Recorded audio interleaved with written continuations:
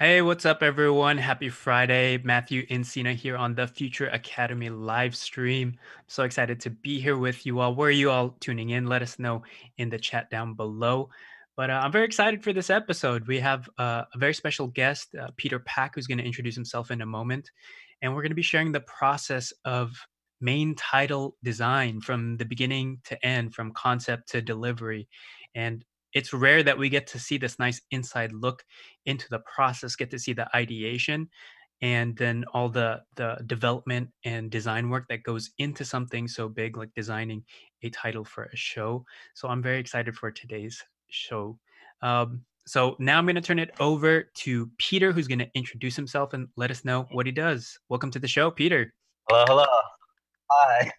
Hi, my name is Peter Pack, and I'm a motion graphics designer and art director here in LA.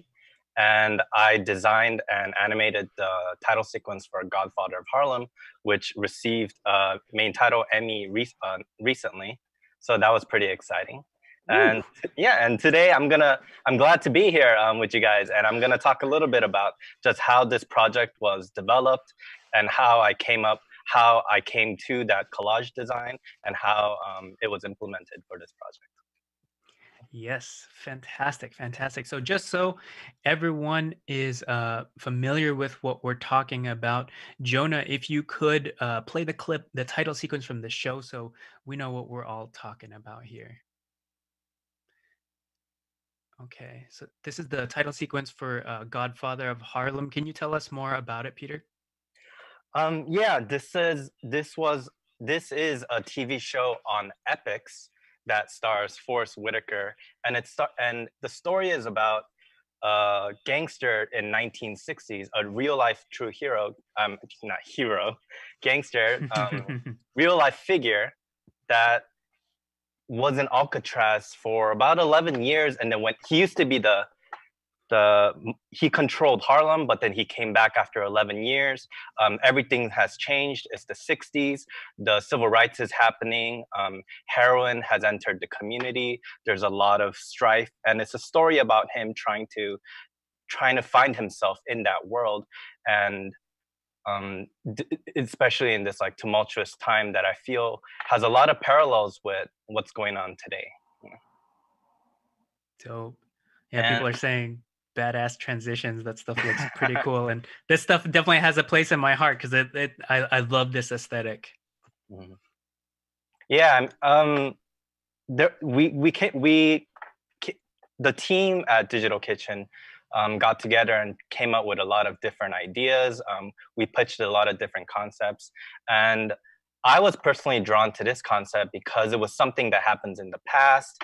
It was when I looked up so much reference material during my research, where we'll show you in a bit. A lot of it is photography footage. It's very archival, vintage. The images have scratches and dust and texture, and it shows the age of time. And that was one of the aesthetic that really influenced me to kind of go more towards this 2D flat design element Hmm. versus maybe more some of the more like flasher like 3D. Hmm. Yeah, definitely. I think it's very appropriate for a historical piece like this. Mhm. Yeah, so definitely loving that kind of stuff. I just want to give a shout out to everybody who's joining us live. People from Canada, Guatemala, Colombia. Everybody's saying what's up. Oh, people know that guy. I think you got some fans in here, Peter, some homies. But Thanks. yeah, people are looking at this and they're pretty amazed because when you look at something that's finished like this, when you're watching this on TV, you don't really know how it's made or how much work it takes. And if you are doing things like graphic design or motion design, you might look at that and see this massive gap between your skills and something like that, where it's just it's gorgeous at the end of the day. So I'm hoping that you can peel back some of the layers and share us how we got to that. How do we get to something like that there? Yeah, for sure, for sure. Should we start the presentation? I'd like to just Yeah. start while text is on the screen so that I'm Yeah. not just reading it, just Yeah, so let's jump people can in. just look at it. They could tune me out and just read the writing on the screen Yeah. if they Now let's want. jump in. Yeah. Let's see. Yeah. Are we there yet? Oh yeah, sweet. Mhm. So yeah, Godfather of Harlem, main title development. Let's see. Wait, let me see if my keyboard is working. Sweet. All right. I mean, we're talking about main title development. Usually it starts with a creative brief. At Digital Kitchen, Chris Brancato, who was the showrunner and creator of Narcos, who we had previously worked with, came back to us. And Narcos was, such a mind-blowing main title too when it first came out. And he wanted something that would be similarly ambitious, something that would have a lot of detail and scope, and especially nowadays with main titles starting to become a little bit shorter because of the people's attention spans, the skip intro button. He thought that doing a 1 minute 30 main title would, it's definitely going to be ambitious. So I mean, he came at us with the creative brief, how God and Godfather of Harlem is an examination of a world with deep contemporary parallels. There's a lot of things going on back then that that we could kind of see going on in today, culturally, politically. There's still the problems of back then, like police brutality, heroin addiction, a divided nation, crime. We're kind of viewing and confronting a lot of those issues through the prism of the 1960s. And let's see. So when the showrunner, the show people, the client first comes at us with an idea of like, okay, this is what we want. What is it gonna, like, what's it gonna look like? Is it gonna be hand puppets? Is it gonna be flashy 3D? Is it gonna be Lego stop motion? We all have to, not, those are just some wild ideas, but then we have to start asking a lot of questions to them so that we have a better understanding of what the material is going to be and what is it that what is the story that they want to tell. And I listed some five little questions at the bottom: how to position the show, how to portray, because I'm talking about the Godfather of Harlem. I'll be kind of using this as a guide to explore these concepts. How to portray the era of Harlem, how to portray Bumpy Johnson and the civil rights movement, how to portray the evolution of seasons. And if you notice, there's a lot of how questions. How do we make a main title? How do we, develop a concept? And you talked about how do we go from,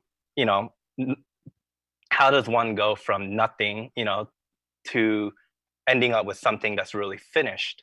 And the easy way, is, the easy place to start is to ask a lot of questions, the basics, the who, what, where, when, why, how. Trying to keep things simple. I think there's a lot of anxiety in the beginning when there's a lot of option paralysis, and things can get very stressful when we try to decide and try to make decisions. But I think when we try to focus on these 5 questions first, five, counting that they're 5. Nope, there's The ones 6. before, yeah. Yes, there's Yeah, 6. sure. See, I can't count. Then it'll help create a better, clear way to arrive at where you end up going. So using this project as a guide for the question of who, I had to ask myself, who is this show about? Who is this show being told to? Who's the audience?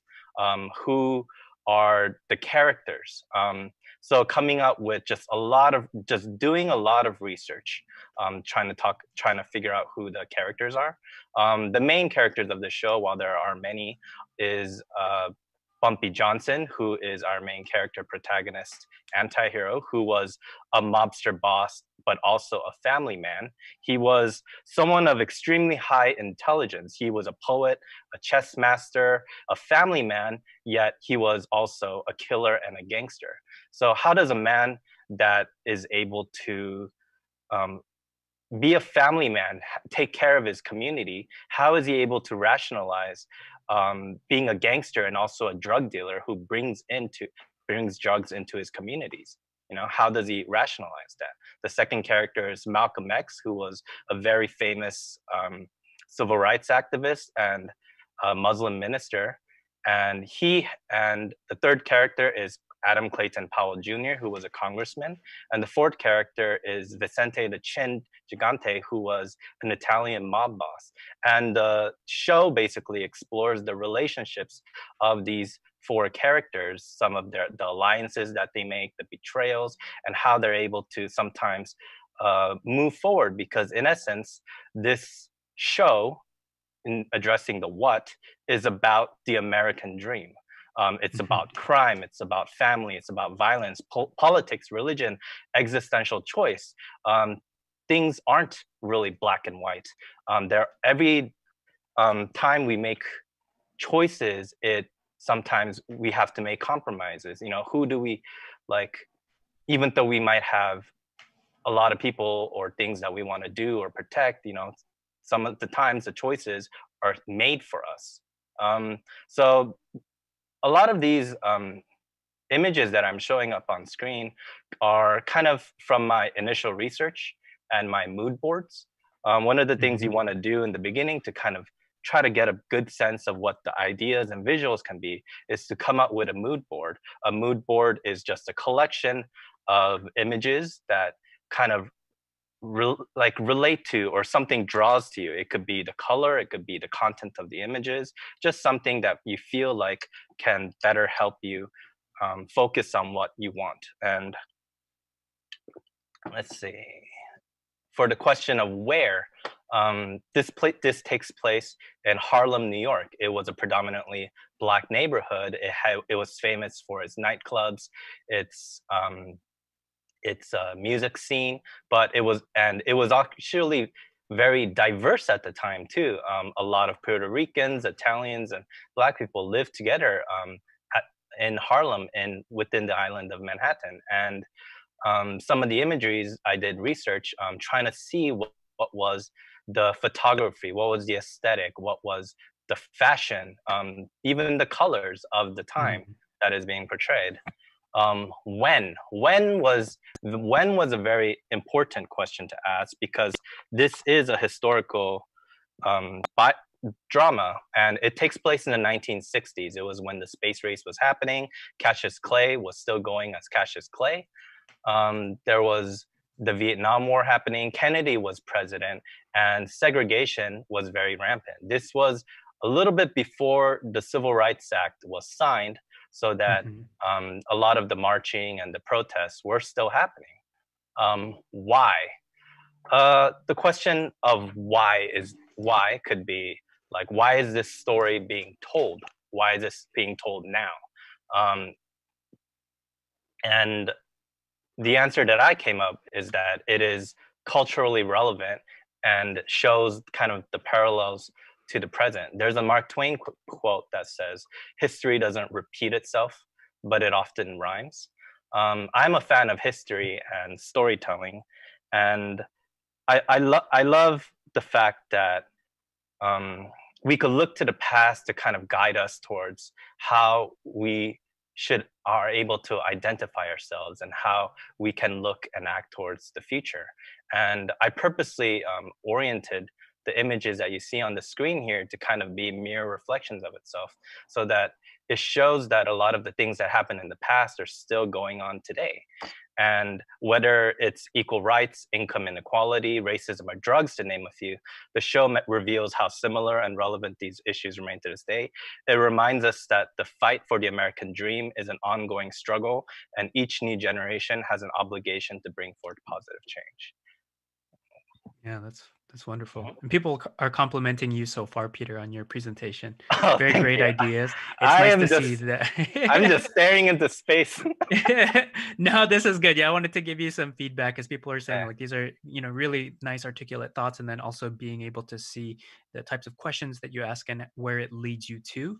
especially into where we're going to arrive to for the final output of the design that you make. So I just wanted to compliment you on that and give you some love there. Thank you very much. And be sure to tell me if I'm leaning too forward and you're getting too much a view of Too my much forehead. forehead? Too much forehead. Now we're good, man. We're good. All right. I got that COVID hair going on. So Yeah, I got that's right. All right. So, oh yeah, and then the last question, how? How is the most difficult question to answer?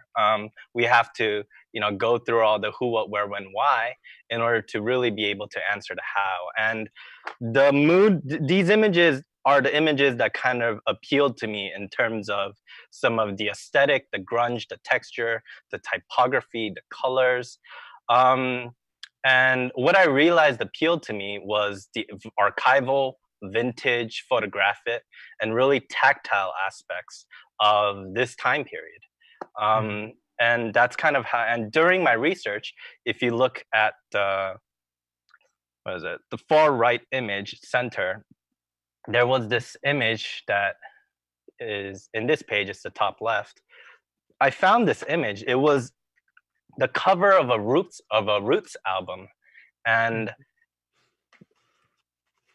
I did a lot of, and then I got something about it really appealed to me. And then I did more research into where it came from and who did it. And surprisingly, it just went me down a rabbit hole of just learning and being inspired. And I think when I want to talk about inspiration, I want to talk a little bit about inspiration. And this is my personal attitudes regarding, just how I think and how I design. But I feel like in order to be able to be inspired, sometimes we have, like a writer's block in our head. We don't know what to do. We've scrolled Pinterest for hours and coming up with nothing. To be inspired, we have to, of course, first have a large range of interests to draw inspiration from. Try to be a person of the world. Try to, even if it's just going online, even if it's just subscribing to different stuff that is outside of what you have interest in, that's definitely helpful. But I think one of the most important aspects is to have empathy. And what I mean by empathy is being able to see through the eyes of someone else. It doesn't mean that you have to agree with them. It just means that you could kind of put yourself in their shoes for a little moment and be like, okay, I could kind of see that's where it's coming from, or that's how they think or was made. And when you look at different things, look at different perspectives, you kind of try to put yourself in their shoes and see what were the choices what and why were the choices that they made, and what are the issues that they care about, and why they have and how they have put that into their art. I think there is an issue where I could look at something, think it's great, and appropriate it for something else that is completely not relevant towards the original creator. And that's basically cultural appropriation, where you steal art and you do it in a way that doesn't respect the original creators, doesn't respect, credit, or benefit the original creators, and further contributes to their marginalization, especially if we're talking about Black art or art made by marginalized demographics. And I tried to do it in a way that was very respectful. I tried to do it in a way that would be more of a tribute and pay homage to the original artist, who was Romare Bearden, who created all these artworks, and tried to do it in a way where I hoped not to elevate myself in the creation of this main title, but to kind of give tribute to the fighters and activists in the past who fought for the American dream. So that when people see this main title, they're not thinking about me, they're thinking about the subject matter, the issues that this main title and the show sparks, and also bring light and awareness to Romare Bearden and other Black artists. Yeah, so that was my little rant about. Mhm. No, I think it's important. I think it's important that when you look at stuff, that you don't just take and just photo bash everything together and steal Mhm, without, properly understanding it. I'm very guilty of this. I've done this all of my career, mhm, and it takes some time before you can actually look back in some maturity. Once you've had your own art stolen, your own thing stolen, and you look back, you're like, oh, that didn't feel good, and mhm. then you start to realize, the people that are out there, the other hardworking artists, and then all of a sudden it's like, yeah, you should pay homage, you should pay respect, and if you are appropriating something, make sure you do it appropriately and make sure that it's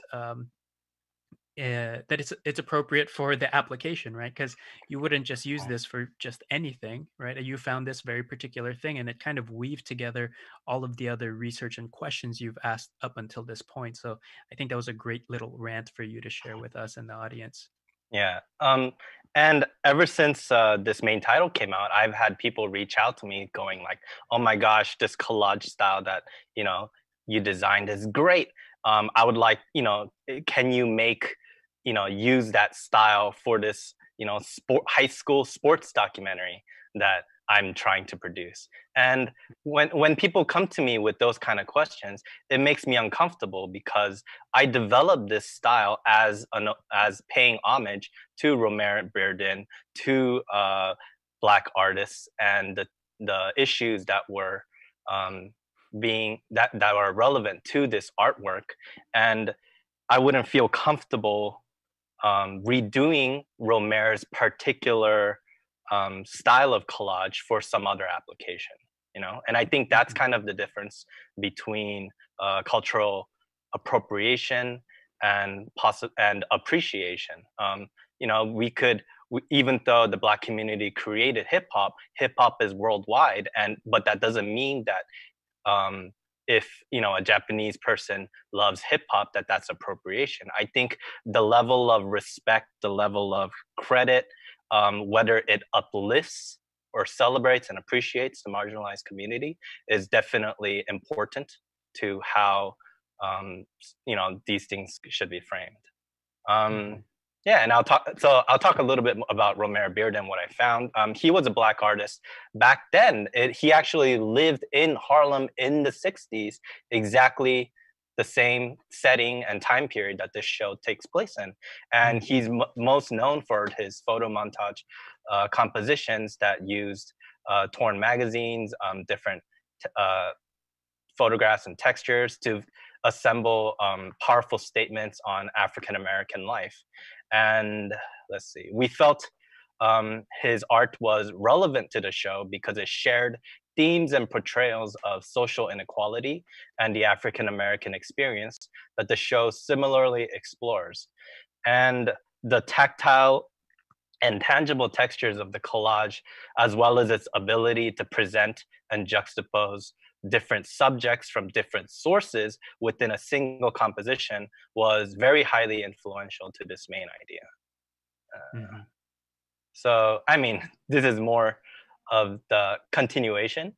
So I talk about research, luck, purely by coincidence, there was an exhibition called Soul of a Nation, Art in the Age of Black Power, 1963 to 1983.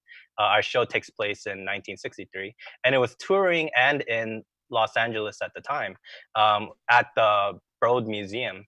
Broad. Broad, And I Broad. think. Yeah. No one knew in the beginning, and whoever said they knew was lying.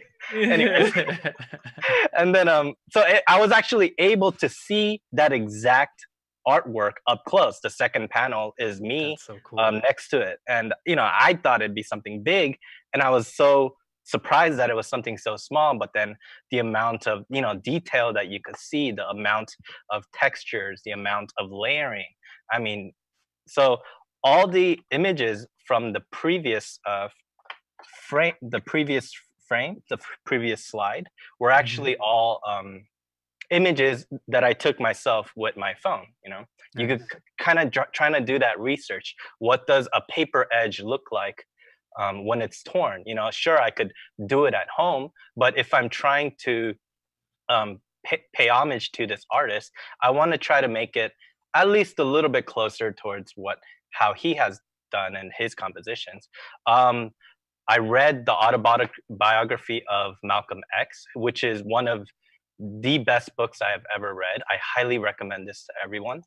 Um, there, Bumpy Johnson, his wife wrote a biography on Bumpy Johnson, and I read that too. And I think it's very important when you're trying to immerse yourself into a concept to really try to, do the proper amount of research, and just find out everything you know about it. Just become passionate. Let's see, next slide. And here's an example of some of the ways that, here's one just particular example of how some of his imagery influenced other than the aesthetic. On the left slide is Romare Bearden's Rocket to the Moon. And it's a collage that depicts people living in the slums. And at first it looks like, when you look at it at first glance, the faces are the things that your eyes kind of get drawn towards. And it looks like happy faces and people are having fun. But then you start seeing the grim, worried faces of the other people in the collage. You see downcast eyes, eyes that look like they've been crying, mouth that look like they've been screaming or crying. And at the top, almost like it should not be there in the red circle, is a rocket ship. And what the heck is this rocket ship be in this work? And it's a representation of how the country in the past and present spends all its efforts into advances in technology and warfare, all the while leaving the problems of the people that the people of society faces behind. And it's such a simple yet powerful message. And the way he used the different photographs, the different materials from composition to kind of tell this message, I think was really powerful. And with some of the ways that it made, and I paid homage to it. At the bottom two frames, the center one was my first pitch frame, and the one on the right is the final screenshot. It moved over to that different scene, but that's kind of one of the ways that it came into the main title. And this is such a powerful statement, because during the 1960s, of all the social strife, civil rights happening, yet what was America and the government focused on? The Cold War, civil war, right. the Cold War. It was the race to the moon, right? It was the space race. The race to the moon. Yeah. And that's just some of the ways how he talked about societal issues that people faced at the time. And I thought that was particularly relevant for this concept. And so this is the pitch. This is the pretty much exactly how we pitched it. I mean, we put in a deck where we also included a bunch of different great concepts, but this is pretty much exactly how I showed it. And this is the little write-up that I came up with. And it talked about how we were inspired by Romare Bearden, how it was relevant because he lived during this time period, and talked about the same issue that the show similarly explores. And there was a quote also by Rachel Delu, who is an art history professor. She said, "The cutting, fragmenting, and reconstruction involved in creating a collage provides apt metaphors for the trauma and violence of war and political oppression, the evisceration of the status quo, and the piecing together of new societal forms." And that was the quote that really nailed this whole collage concept into my head, that this is the one, because what I really loved about collage is that if I were to take a picture of you and people were to look at that picture, they would just think, oh, that's him, but if I were to make a collage of not just your face, but many different faces, then it is no longer a picture that represents you. It is a picture that represents people like you as a whole. So when we create collage where people's faces are um, created from different materials, we're not talking about one particular person. We're not talking about one particular Black man. It's representative of all Black men or all Black people. And I think that was one of the ways that collage definitely does well Mhm. and great at. Let's see. So in the beginning, when we do a pitch, I don't know. I mean, I we do about 9 frames. 9 frames is, I think, perfect for just getting your idea across. I think Mhm. 3 frames in the beginning, 3 frames for the beginning, middle, ending. I think 9 frames is enough to tell a story. And these are the frames that I kind of came up with. And when I came up with this, I wanted the thought process in my head was, what is the story that we're trying to tell? What are the what is the story? Who is the story about? All the questions that were answered earlier. And let's see, the frame one, top left, I wanted to establish the setting. It happens kind of in the city, in the urban area. The signage kind of shows uh, like the city, what um, were important at the time, or just getting a feel for the environment. The second frame kind of represented society kind of being torn, the society's values being torn between piety and um, hedonism, maybe about people that wanted, like, how drugs and were kind of entering the community, breaking families and people apart. Mhm. um, the third frame was a frame where I wanted to include footage, just to get an idea to the client, of course, that this wouldn't be all collage. We're also going to include archival footage. So having a frame that includes something like that can definitely help the client understand. Um, let's see. So some of the more signage, some to see, what is it? Get an idea of the setting. The middle frame, frame 5, talks, a, gives a little clue, like little talks a little bit about just the violence in the community. Kind of hints at the Italian mob associations with this in this story. Number 6 is about a boxer fighting community, and I particularly like this frame just because um, you know it parallels a lot of what's going on right now too. How especially with Colin Kaepernick, people say like, "Oh, you're an athlete. You shouldn't be talking about politics. You should just Mhm. play." But here we have a boxer who is outside the ring getting attacked by a police dog, and it represents him fighting society, because at the time and currently today, society is afraid of Black men. They're afraid of their anger. Um, and at the time, and especially in the 60s, one of the outlets of Black men's aggression that society approved of was in sports, you know.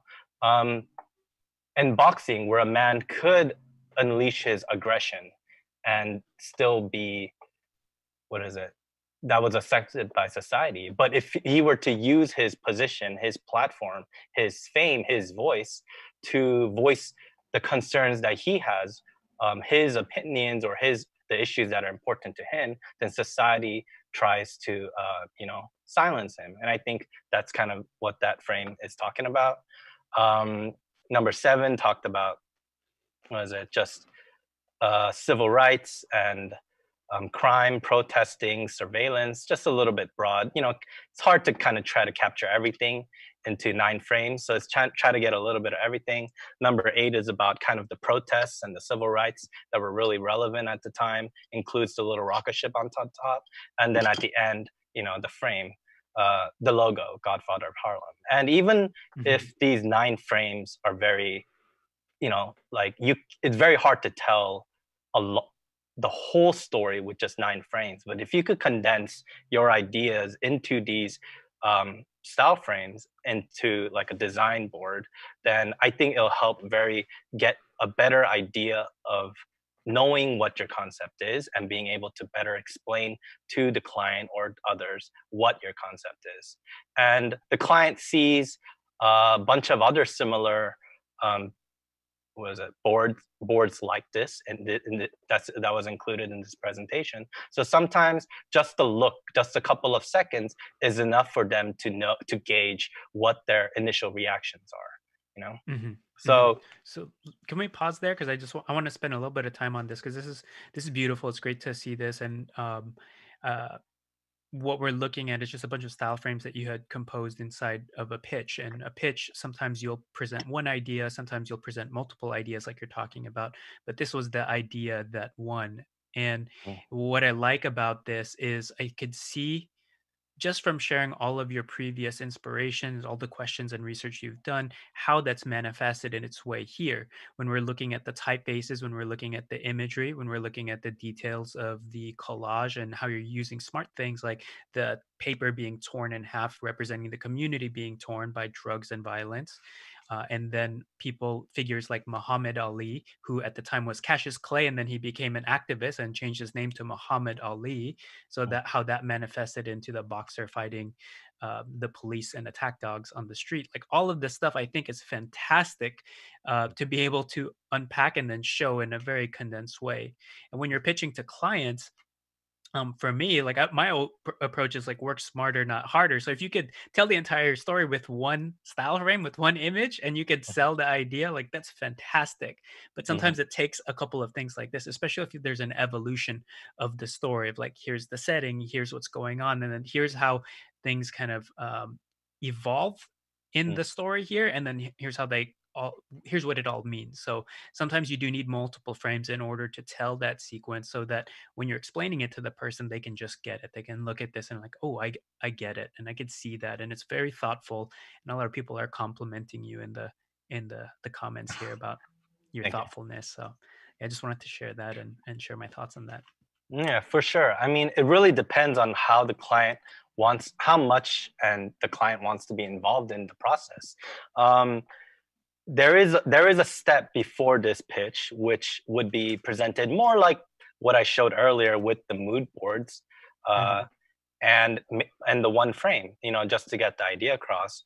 That way, the client, you're not spending too much time on a concept only for it to be rejected right away. So Right. that is definitely a viable way to present. If anything, a very efficient way to present. Um, but yeah, I like the. Sorry, let me fix this one thing. But yeah, I think like whatever amount of frame is able to get your idea across is the best. Try just keep it simple. Some people think that they need like 15 frames showing the entire storyboard and sequence, or else the people aren't going to get it. They need to Hmm. include every great angle, every shot. That was really cool. But that the thing about being an artist is that you have to make decisions. You have to uh, kind of choose what is the thing that will get the idea across the most efficiently, effectively, and in a way that's easy to understand. Hmm. Let's see. So after that got approved, they told me, all right, now flesh it out. This is a 1 minute 30-second long title sequence. Let's see what other things that we could kind of try to include. So this was round two of the storyboards. Some things remained the same, some things changed a little bit.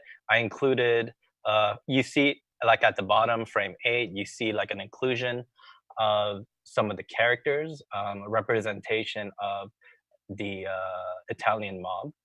One of the things that the client wanted to see is the actual characters, not just Hmm. abstract representation of the time and place, but actually see visually the characters. Um, so that character at the bottom is the actual face of the actual mobster that the true life mobster at the time.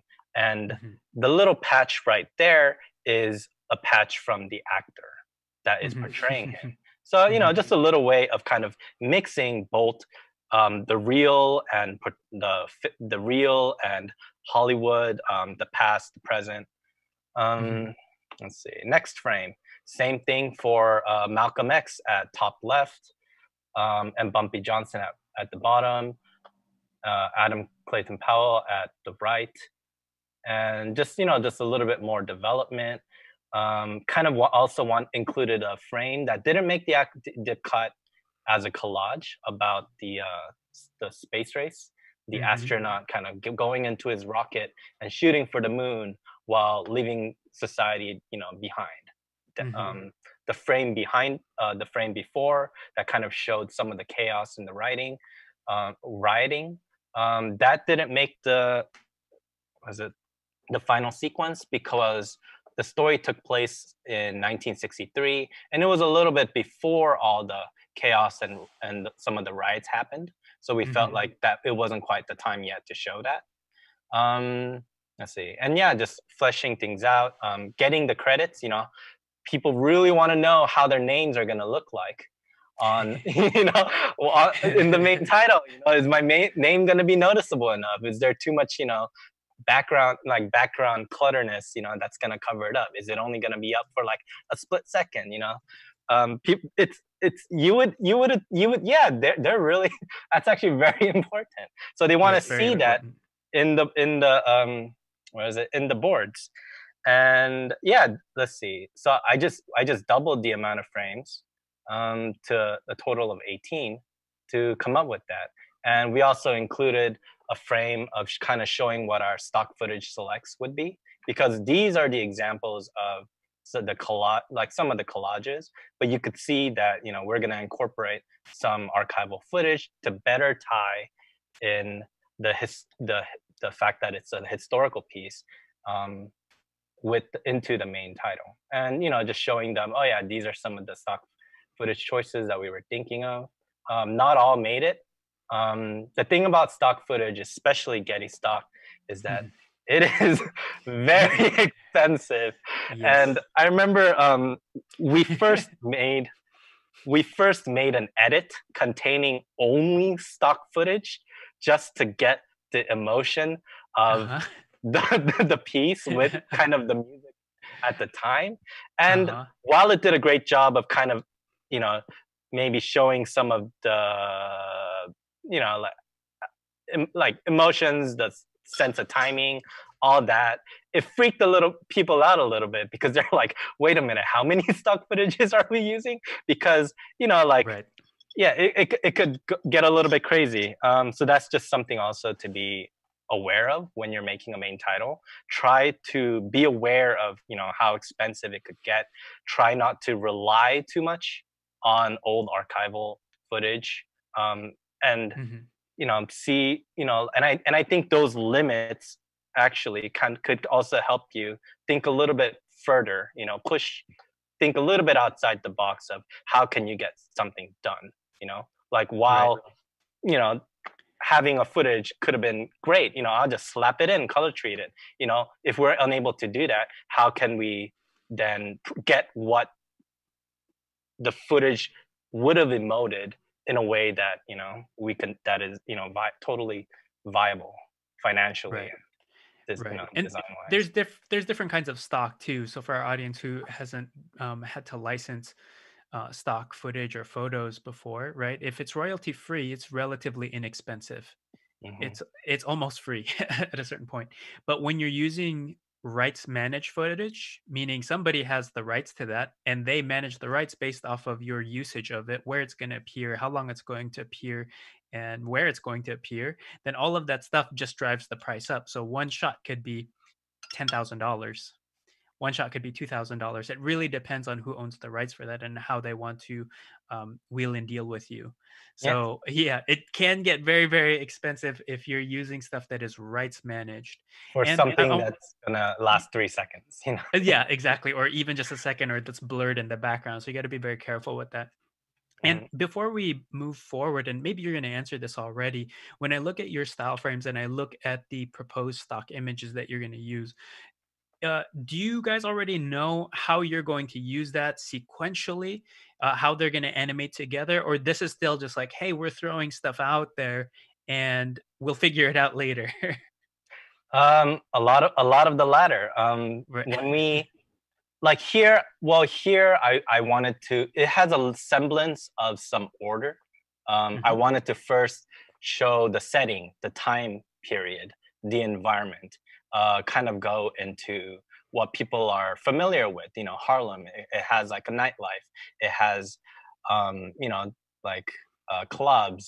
But then, there's underneath it all, there is, drugs and a split in the community. There is crime, violence. There's also this, the whole societal issues that are happening. So when I designed this, I kind of did it in a way where we're kind of just coming, like, going wider and wider, Hmm. so that we kind of get a sense of, like, by the time that we end, we get a larger sense of what was going on in that time period. So I guess in that sense, uh, I planned kind of the order of how I Hmm. wanted to show this, but then at the same time, it's very adaptable to changing, restructuring, reordering, adding, subtracting, and then at the end, definitely show, Bumpy Johnson at the end, who to reveal that he's kind of the main character of this show. You know, the Right. logo at the end. So that's kind of some of the ways that it influences. Hmm. Um, Yeah. let's see. So yeah, here I basically, everything that I was talking about, how, what is it, kind of the themes that help me develop a frame, what is the story that I wanted to tell? Because when we, like, we got a concept, it's locked down. Now it's time to make more. What's gonna happen between this Hmm. frame and that frame? What's the Hmm. transition? Got the process starts all over again. You gotta, you know, get that, get that anxiety. Anxiety starts all over again. But then I think by knowing what story you want to tell and how you want to tell it, it definitely helps me. Would this frame of police brutality have worked if it was all the way in the front? You know, and then probably not. So I think I do like a word cloud. Of what are the important things. How do I want to structure it? And I literally, when I created this deck, that's literally what I put there. I put the frames that I already have, but then in the blank squares, I'll just write down space race, Hmm. police brutality, and I will work with that concept to try to come up with a composition first. If there's been too many close-ups, then it's time to go wide or time to do mid, or those are some of the design elements that kind of influences, because these frames don't exactly live in a vacuum. They need to come together as a whole to tell the larger story. And I think that is why we put them in a frame, like in a design board like this, where we could kind of see them all up. Like, while we do present them so that afterwards we could see one frame, full frame, it's important to be able to kind of just look at it as a whole. Even step back from your computer and look at it from like 20 feet away, see how are the colors looking, how's the lighting looking. They just all need to work together as a whole, and when you understand that, coming up with what you need to tell that story is a lot more simpler. you know Hmm. so yeah, and these are the screenshots of what the final, frames ended up looking like. Um, and that's the thing. In the beginning, things could be very rough. Like, I mean, let's go back to that first. Where is it? Yeah, look at that. It's like, Hmm. everything's a lot, it's very different from what it ended up being, but it's like, does it do a job of kind of telling what it can be, you know? Like, clients know that, um, you know, whatever is going to be shown is most likely going to be rough, and it's going to be go through rounds of revisions and probably get better with production, and as more eyes and hands kind of see and touch it. But then, you know, does that initial pitch that wins the, you know, that will win the pitch, does it do a good job of kind of showing what it can be? Because when someone sees a pitch, they don't just want, they're not looking at it just to see what it is. They kind of also want to see what it can be, and it's always open to improvement and change, you know. And let's see, so yeah, these are some of the, what is it, the final collages, how it ended up looking and becoming. And was it, I mean, I couldn't have done this by myself. My creative director Mason was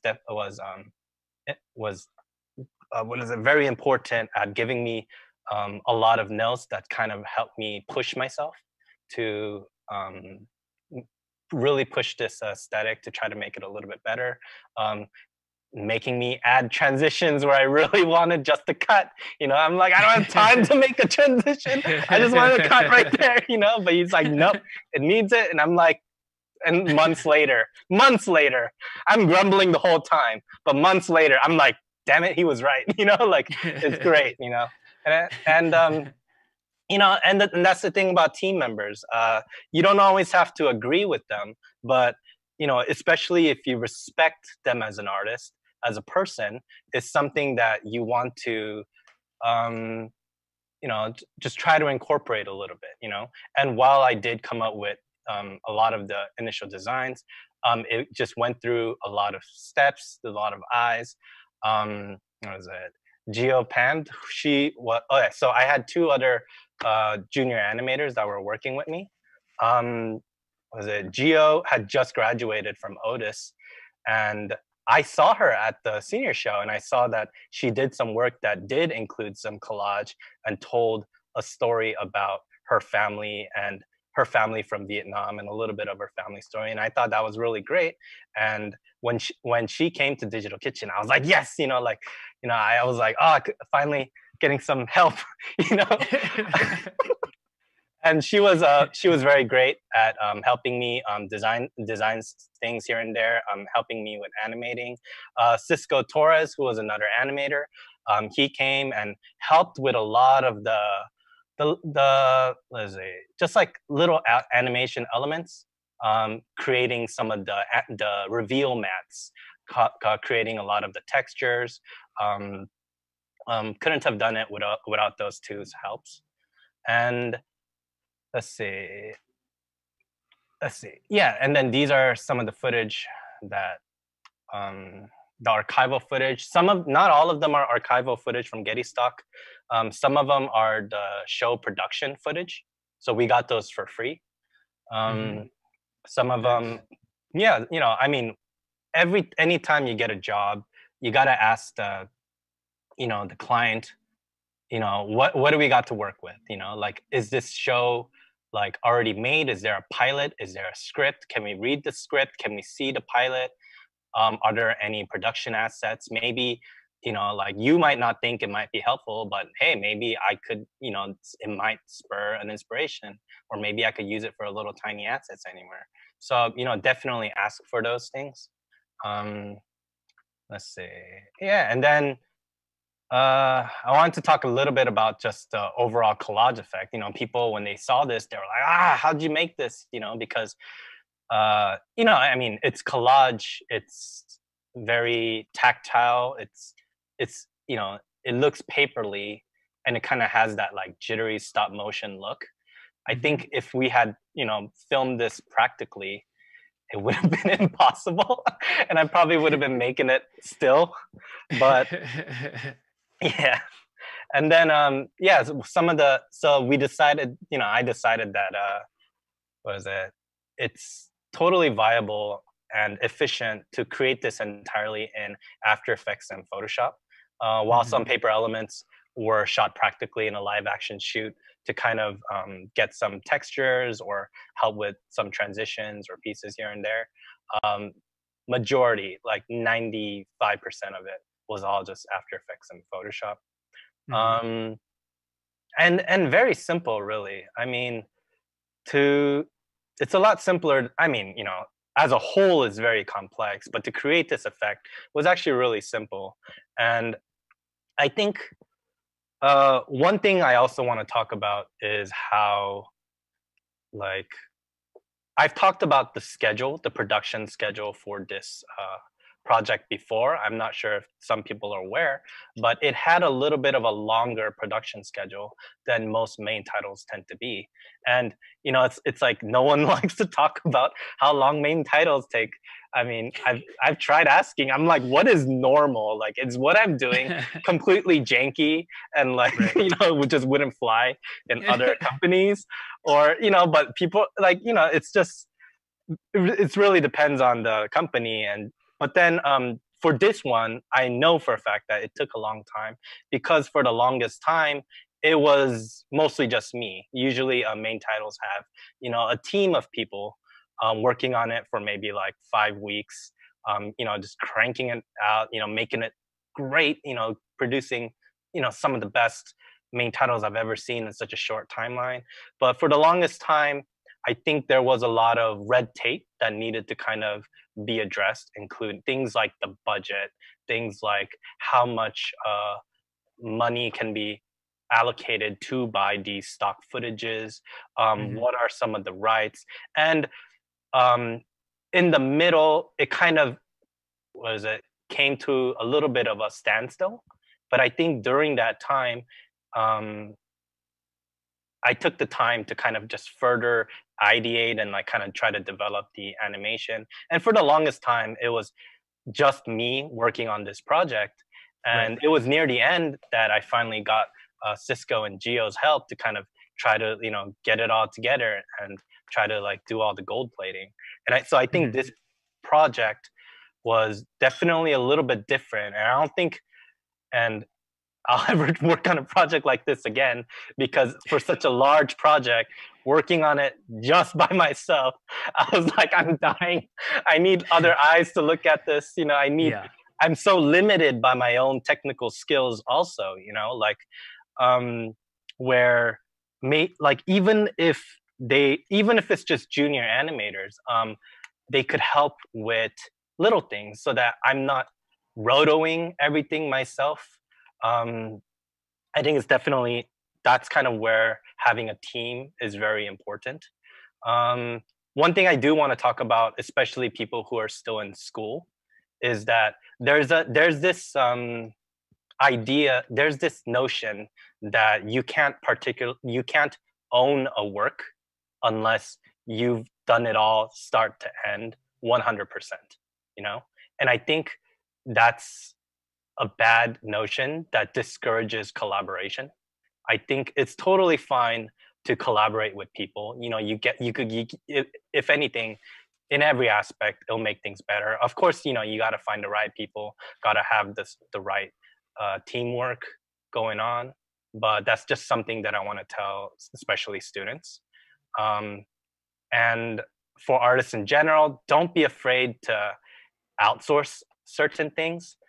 In the past, I had to like roto everything. I had to like do little things, but then I'm like, no, let's just ship all the roto work to a company in India who'll do it like for really cheap, or like just a studio down the road who will do it. And I think having working like getting comfortable with delegating certain jobs uh, will help you kind of focus what needs to be done, and possibly even help you become more comfortable as an art director or a creative director, because a lot of creative directors or art directors, they start as artists, but as they move up to those positions, they start becoming more the idea person and less involved in the direct application or the direct creation. So it's about kind of learning to be able to be comfortable delegating a lot of the work, yet also having the skills to be able to communicate what you want and how you want it. So yeah, sorry. Back to this collage effect. Um, I'm Well, going. can I ask a question here real Yeah, quick? So I don't think you ever answered it in the whole live stream, but what was the timeline for this project? Because I know you said it started, it had a lull because you were waiting for some answers, and then how long did it take from end to end? Is that three y- months, I had a six hard months? time. I tried to actually track that answer recently. Um, One of the reasons why it's also harder is because I was actually working on another project while I was working on this project, like, Hmm. balancing things so that um, it's kind of just from looking at the schedule, it's kind of hard to see which project I balanced my time with. But I did try to kind of look at this question, answer this question. Let's see. So let's see. We presented the concepts and the initial design boards with the 9 frames on February 1st. Uh-huh. Uh, I got the eight. I developed and presented the 18 frames at March 7th. So I had a month to do that, and then spent three, and then starting from there, it was a little bit of on and off, and then we finally presented the final render at July. So let's say 4 months, maybe, like, which is a ridiculous long time for a main title. But to be fair, a lot of it wasn't time spent entirely on this. And also, one of the reasons why it took so long was because we had time. We did this a way ahead of time, Right. before the schedule was to come out. And Hmm. for a huge chunk of that time period, it was just me. So of course, things are going to be created Right. a little bit slower versus having like a whole team on it. So, Right. of course, Totally understand. yeah, and by just me, I mean animators. Of course, there were producers, work in the background, talking with client, making sure, working behind the scenes, making sure that things are chugging along great, that everything's in budget, all that stuff. But yeah, this, like I mentioned before, it did kind of have a particularly long schedule, due to those Mhm. reasons. Yeah, no, it's good. Just because I think it helps people understand how much work it takes, regardless of the downtime of how something like this might, how long it would take to develop from start to end, and Yeah. hearing the people involved, a creative director above you, you as the main person, and then two junior designer animators that are helping do a lot of the other work. It's just helpful to see so that people in their mind can see, if I want to do something like this, what would it take? How long would it take? And then Mhm. how could I play a part in all of this? Because some of the things you identified, especially with one of your artists, which I think was Gio, who was an animator from Otis, Mhm. you saw their portfolio, you saw their work, and you saw something in their work that looked related to the thing you were creating. And I Mhm. think that's one piece of the puzzle that a lot of designers or artists don't consider when they're putting their portfolio together, is the thing that usually gets them in the door is when somebody from a company sees work that's relevant to the thing that they're doing. So if you're a creative director and you're hiring out for a job, you say, you know what, I need this piece, and this piece to solve this puzzle. So you go out into the world, and the people that are most accessible, the people that are most recommended, and for you that was to go to your alma mater, to go to your school that you graduated from. Those are the things where you start first, and you say, oh, the square peg is going to go into the square hole. The circle peg is going to go into the circle hole. So to follow up on your advice earlier, because people were asking how do you get your foot in the door, is Mhm. like, make the work like the studio you want to apply at. If you Mhm. want to do certain work, make your work look like that work. And I think it's as simple as that. Chris Doe likes to say this all the time. If there's a studio you aspire to work at, look at your portfolio and look at theirs and close the gap. That's all you have to do. Mhm. So you just have to be out there. You have to be known, and you have to be the more things that help point to you and recommend you, whether that's an alma mater, your network, or people that you've worked with already. These are all pluses. And then if your work just says, "Yeah, I'm appropriate for that job," I can plug and play. It's really easy to get your foot into the door somewhere. Yeah, for sure, and definitely apply. I mean, just submit your portfolio. A lot of the times when it comes down to, we need freelancers, we find that, our book, our freelancer book is highly outdated, or we just, don't really have anybody. And so it's important to just just submit yourself, get yourself known out there, work on your website, get your work out there, for sure, because you got to get noticed first. Mhm. um, yeah, and that's how we found Cisco too. We looked at a list of freelancers and decided on him because we decided that, okay, like this guy has skills where, even, and here's the thing, Cisco he didn't work on this type of stuff before. He did a Mhm. lot of like UI designs for, like little high tech computer graphic looking stuff, and Mhm. it even though he didn't work on this collage style before, I knew that we could use him as an artist because his work showed that he had skills in compositing and animating and design and composition. And so even if it's not exactly the type of work, Mhm. we look at those skill sets to come up with a decision of whether to hire or not. Yeah. And I'm sure he came recommended in the network because he worked with a bunch of your friends over at Cantina, right? Mhm. With a lot of alumni that went to your school, so you guys can all just vouch for each other. It's like, oh yeah, Cisco, that guy's good, right? Or Mhm. so and so is like, yeah, I've worked with this guy. So recommendations go a very long way for that. And obviously, at a certain point, if you're the art director or creative director evaluating some work and you've had your hands on the box animating or designing stuff, you know what good work looks like versus what mediocre work looks like. So you could just tell, I can bend this person to do this thing, even though it's not showing in their portfolio. Yeah, and I think my recommendations for artists who are especially trying to do motion graphics is to be flexible. Um, as an artist, like over time, we develop a style, like our own personal style. But if you're too limited by that style, you're not going to get hired by anyone unless they want that style.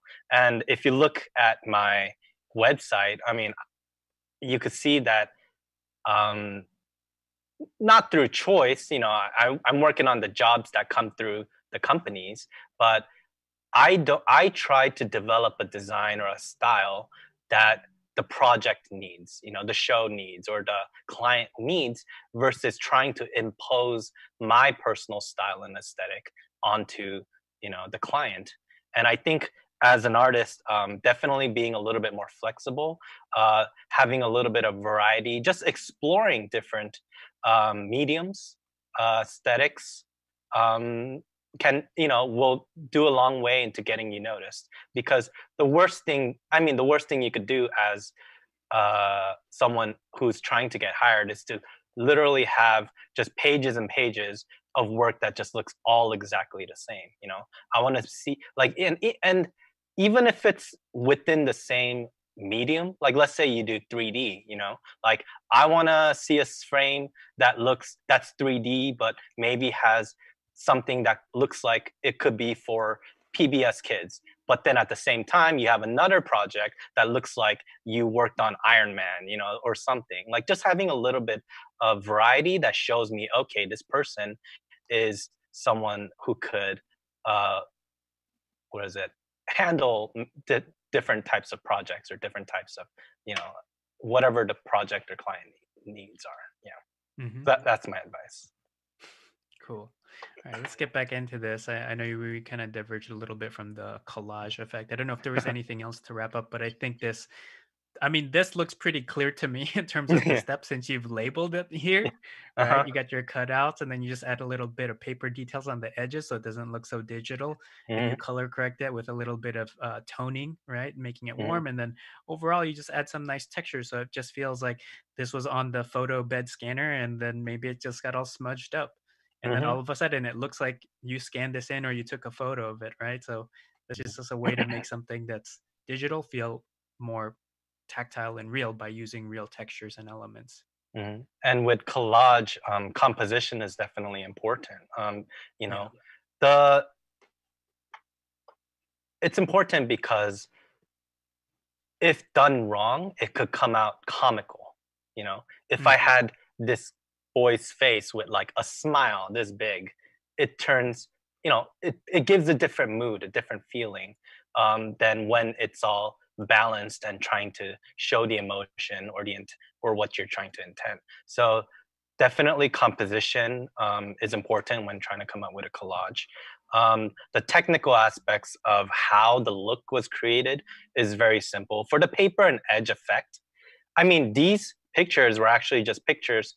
Uh, what is it? That were digital pictures, and of course, because of copyrights, we can't just willy nilly use any picture from the internet. So we used either usable stock footage that we got through paying, or from the show that we could use for free, or from free image sites like um, what is it, Unsplash, Wikipedia Commons, some of the really old what is it, government, like some of the government ones like right, are like Library free. of Congress. Hmm, Yeah. yeah, Library of Mhm. Congress. So I mean, yeah, I got that question a lot. Like, oh, what was, how'd you get away? How did you use these images? And yeah, they're all free images, and a lot of these images aren't from the 60s. They're just treated to look like they are. Mhm. And let's see. And the paper edge effect is something as simple as just using drop shadows and roughen edge. I literally use one drop shadow that's white on one side where the light would be coming from to kind of get that white highlight of the paper, and another and then I put a roughen edge on the whole thing to kind of give it that little bit of organic look. And then I Mhm. gave a drop shadow going black, implying the shadow the other direction to Mhm. be the shadow. One was the highlight, one was the Mm. black shadow, and that's basically it's it. And then maybe I did it a couple more times to give it that extra organicness. Maybe I might have added another like look like another light source is coming from here or from the other way, but it's really as simple as that. Like, don't really have to overthink the technical aspects of certain things. I think it's more important to kind of get the composition, um, what is it, and the framing, like just sticking to the basics. Like uh, people like one of the things about Romare Bearden's collages. If I could go back to his, if you go to the deck, let's see, can they see my deck? Mhm. Oh yeah. So if you look at Romare Bearden's work, it's amazing in its intricacy and its complexity, yet it's just too much. It's too busy. We don't have time to look at every little detail. If I put a name over this frame, is it going to stand out? Are people going to be able to read it? Probably not. So you have to think about how do you what are like how can you simplify it so that you get what you want, yet still be able to incorporate, like be able to do what you need it to do. And let's see. So yeah, and then this is just a page showing some of the actual practical paper elements that we Mhm. did. Cisco, he um, printed out and then tore some of these papers, got some close-up shots of some of the edges, helped us study how they look like a little bit. And for the boxer, we actually used it as a transition where we started off as a full frame of him and started tearing it away little by little Mm. and then use that as a reveal. And the blue and the black and blue and the green paper in the back is just paper that we use, kind of like like a janky makeshift like green screen that we could just Mhm. easily key out. And it's really and technically it was as simple as that, but it's when you get them all together and put them in a composition where they work in in all the design elements of, composition, framing, color, this is kind of what you end up with. And I Mhm. think it's important for artists to not feel that initial overwhelming of how am I gonna make something great from the start. It's about just keeping things simple, asking yourself the questions. Who, what, where, when, why, how. Like, what is the story that you want to tell? What are the things that you need to do and get across? And if you just add on to it little by little, start with start with one frame. You could research and Pinterest, you know, like where you got hundreds of tabs on, which I'm totally guilty of. But at a certain point, you just have to start, even though you might not have a specific idea in your head. And from there, it's just kind of building on little by little until hopefully you end up with something that you're happy with. Yeah. And yeah. Cool. So I think what I want to do is I want to queue up our audience. Thank you so much, Peter, for sharing all of that. I'd like to queue up our audience for some questions, and they're asking some good questions now. But while we're waiting for those questions to come in, Jonah, could you play the title sequence one more time? Because I think we went through this long, extensive process, and I know we showed the title sequence right at the very beginning, and I think it would just be helpful for us again to revisit all that reference, all that research, all of those little techniques that you did here and there, how it came together in the final piece. Because it's nice to see the individual storyboards and how those fleshed out. And then now, how did they get stitched together, especially with the stock footage? So, just looking at the title sequence now, there's some really cool moments where you have all this staccato stop motion animation, and then you have an interesting transition like that where it tears away, and goes back into live action, and then live action again, clips from the show, and then you'll have a moment where all of a sudden it's back into the transition of this paper collage look. So it's really nice to see how it comes together, and there's definitely magic in there. And I think for me, being a motion designer myself, these were the things that attracted me to motion design, to be able to have a mixed media approach between traditional static design, between film and video, and then implementing all of these other mixed media approaches all together, and then seeing that all come together, it, to me, has always been the magic of motion design. And it's nice to see things like this, and share with our audience like what the process is like to build something this beautiful and this big. Mhm. Wow, Yeah, for very sure. nice. That's the exact reason why I got into motion design too. I actually went to Otis myself as a concept artist, and I took one class, did one painting, and I was like, "Oh no, this isn't for me." And then when I when I took an After Effects class and made a ball bounce, I was like, "Oh wow, like this is for me." Like seeing things in motion. Like get Mhm. getting different, being so flexible with aesthetics or materials. Yeah, it's great. I love what I do. That's fantastic. And I guess that was a question. Somebody was asking, how did you get into title design Mm. specifically? Um, I mean, long story short, it kind of fell on my lap just because I worked at Digital Kitchen, that has such a big pedigree of working on main title sequences. Before my time, they made True Blood, Dexter, 6 Feet Under main titles. So Hmm. they were a prestigious company known for main titles. So that by the time I came to Digital Kitchen, um, what was it like? That was kind of the projects that I started getting more and more involved in. I wasn't. I was there for the Narcos main title, but then what is it? I wasn't on the project. I was just Hmm. the guy next to the guy working on it. But then I got so that was my like, okay, so that's kind of like the pitch. That's how it works. That's the steps that they gotta do.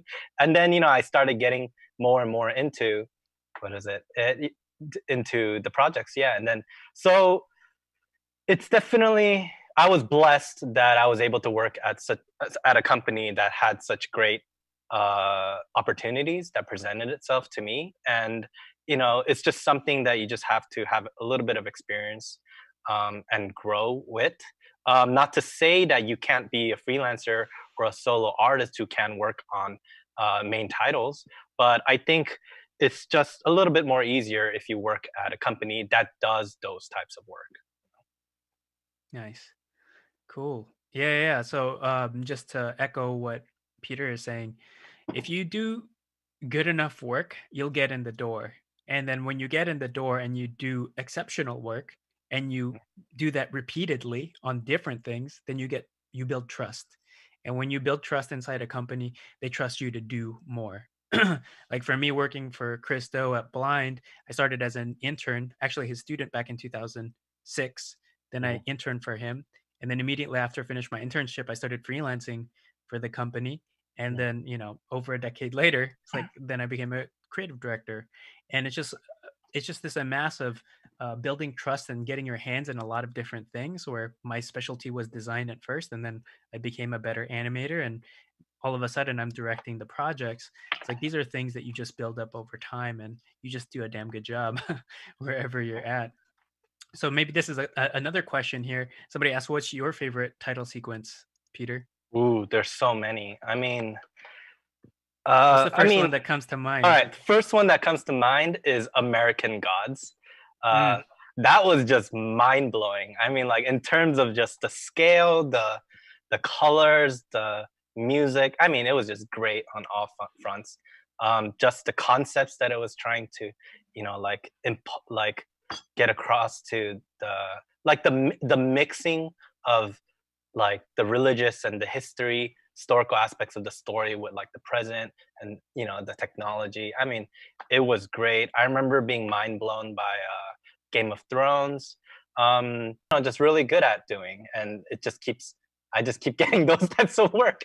And I think as an artist, it's definitely uh, have to, what is it? You got to find what you love doing. You got and find what you love doing. Get really good at it. If you have an interest in doing something, like take the time to just really get really good at it. If you love doing 3D, then just take the time to just get really good at it. If you love doing After Effects or 2D type stuff, or even collage animation like stuff, just get really good at it. Because one of the things that I did when I first dabbled with the idea of doing the collage was, okay, what collage type animation is out there? I looked, I Googled, I searched Vimeo, typed in every combination of collage, paper, stop motion, animation, and I saw what was out there, and what is it? And I thought, how can I do it different? How can I make it better in a sense, And I think what really helped, sell this concept also with the showrunner is that it's a it's a it's a look that isn't it's a look that is kind of new. I think there's been a trend in main title graphics where it's a lot of very very gorgeous and beautiful 3D, um a lot of but then so when the showrunner came to us with the idea that, like, oh, I want something that will stand out, you know, and I kind of looked at, okay, what were the main titles going like right now? I saw that a lot of them were these gorgeous 3D pieces. So I thought maybe by making it more 2D flat, collage aspect, it'll kind of stand out from the rest. So that was kind of just one of the idea and process that kind of helped push me towards that concept too. And the thing is, I've never done this collage animation or design before. Like I've never, and that's the thing. I think when because I'm an artist that tries not to impose my personal style to a project, but tries to see what the project needs. I am always trying new things. I got to look at what's been done before. And there's this artist called Blink My Brain.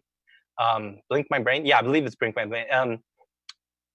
Blink My Mind, Blink My Brain. I'm having a brain fart. But he does the best. I mean, he's got to be the best kind of stop motion, collage, paper texture animating guy, and I was like, okay, like I want something that looks like that, but in in my way, or in the way that kind of works with what I want it to work. So I think definitely pushing yourself to try new things. Um, yeah, it's I don't even know what I was talking about originally, but yeah. uh, Yeah, I was gonna say, for collage artists, yeah, there's definitely been a great history of amazing people, and right now my favorite contemporary collage artists and animators are Alice Isaac. She's amazing at what she does. I think she's doing mhm, some phenomenal work. And then another person who's been killing it for a long time is Rough Mercy. So if you see that guy, he's all mixed media but mhm, amazing stuff. So both of those people, I think, are worth looking out for. And if for those of you who are unfamiliar with title design, because it's its own industry. It's a massive industry. Um, and there's a few studios that do it very, very well. But if you want to look up and go down that deep well of studying that, look up artofthetitle.com, and you will see the long history going back 40, 50 years of beautiful title design. And you'll see, to me, those are title design are the most intelligent um, uses of motion design because it really takes something that's the concept, the story of a movie or show, and then compacting it or giving you a teaser, letting you know what it's going to be about. And I think there's just so much amazing work that should be celebrated, and Art of the Title is a great place to study that and find some um, great work there. Um, Yeah, just got to find something to be inspired by and as aspire towards, rather than getting dejected and thinking, oh, how will I ever get there?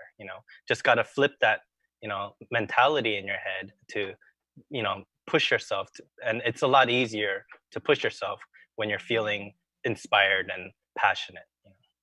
mhm. So we're getting close to the end of the show here.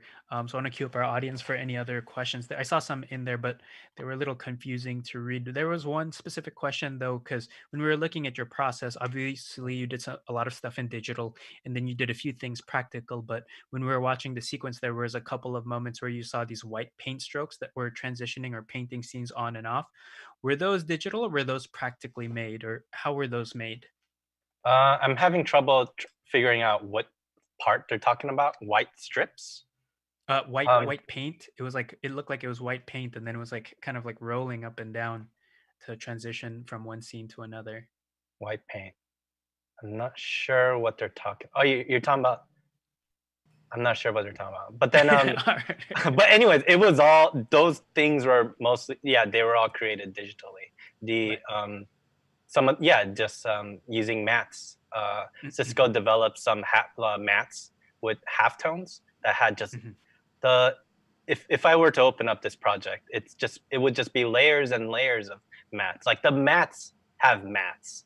Um, it's just a process that just included a lot of textures, a lot of overlays, um, applied like a scrolling paper, crumpled paper texture that's kind of like scroll, like just kind of like stop motiony stuff, kind of over everything. mhm. Little like dust specks that you would normally get from like film. It's just a lot of layers of different design elements. Cool. Alright. Let's see. Do you think Canada also has a title sequence industry? Yes.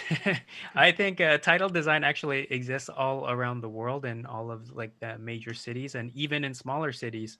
Like for the longest time, there's a company called MK12 that, and they're still around. They have done killer Hmm. work both in title design and motion design, but they're out in the Midwest, kind of in the middle of the nowhere. They're not really on one of these big metropolitan cities yet. They're one of the most um, long-standing, respected studios out there. So it exists everywhere. And because we're all working from home too, guess what? You don't Hmm. have to be at a location anymore. You can be working remotely and do some fantastic work. And I know a lot of designers and art directors and animators who are working remotely on these types of things. But there are a few studios to name, Digital Kitchen being one of them, Imaginary Forces being another one. Elastic has been doing a lot of fantastic work for HBO and Netflix, And are there any more that come to mind for you, Peter, that Did maybe you other mention people just imaginary answered? forces? Yes. Okay. The Yeah. I gotta do a better job of looking up studios, but You and definitely Co. imagine. Yeah, Oh you yeah, and Co. is in yeah. one. I have a Yeah. friend, James Robertson, that works there. Harshit Desai, he is a creative director at Imaginary Forces. He was the one that I was talking about that was working on Narcos. So Hmm. I mean, it's definitely a tight industry. You start to become familiar, especially if you're in LA. But there's no reason to think that it has to be only LA. Like wherever there's TV and movies, it could be Korea. Like there's gonna be some Hmm. company working on it. Yeah. Absolutely. Cool. All right. One last question here, and this is from Shamari. She's asking, "What's your favorite part of the process, Peter?" Ooh, my favorite part. My favorite part is mm, it's actually kind of in the middle, where you know what you want to do, and you're just all you know that to move forward is just effort. Just chugging along, putting that man hour in. As much as I love designing, coming up with concepts and exploring ideas, which is a close second. There's also a lot of like, like what am I gonna do? you know, that I could sometimes do it out. I just love. Ooh, yeah, good question actually. I just love uh, like once the concept has been approved, how do you produce? Like how do you manage it? How does it? Uh, like what's the production pipeline? I actually really enjoy kind of thinking about that. Um, Hmm. like if one of the ways I did this project was making sure that it was modular, so that each scene was its own After Effects project, so that at any point, me or one of the other artists can just open up an After Effects and work on a scene without affecting what someone else is doing on another scene. Like if this whole project worked on one After Effects and someone comes in on the server and starts working and saving over what you're doing, that's a nightmare. So Hmm. kind of figuring out that pipeline, making sure things work, organizing just everything, like maybe it's just a little bit of OCD that is a little bit gratifying when everything goes smoothly. I enjoy that process.